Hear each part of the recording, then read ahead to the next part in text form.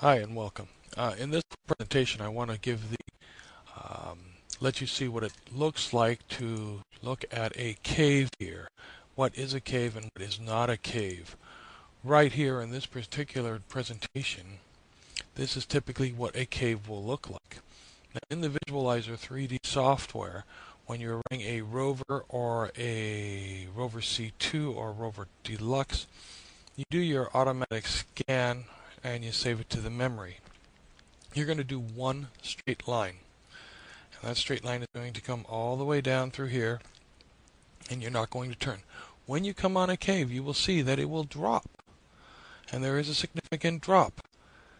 And then it will continue back to pretty much nothing. So, when you're doing that, you're going to set your impulses per scan line to 2, and then you're going to import your software or download the measurement from your unit into the Visualizer 3D software. And let me just go and pull another one up here to show you what one looks like when there's nothing there. This is a long scan. So when you see that there's nothing there, it'll pretty much show you that you're going to get pretty much neutral all the way throughout. Here we hit a little bit of mineralization. This could actually be a target. You could go back and look at that again. And then that's where that is. One thing to note, and this is pretty important here, let me move this just a hair over. And you're going to see here right at the very end that there seems to be a target here.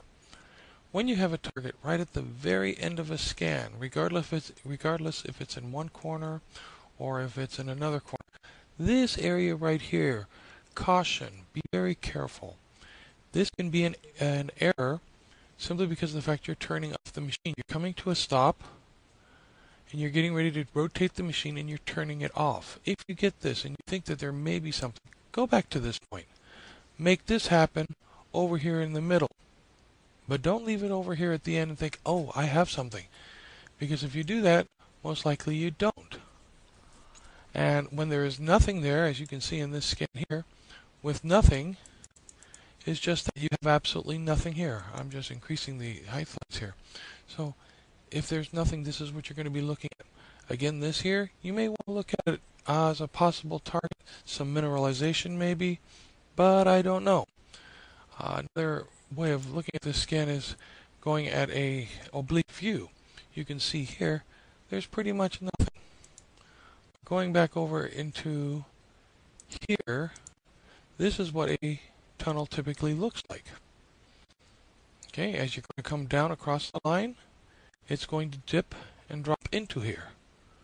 And this is a typical example of what a tunnel is going to look like. I hope that this helps.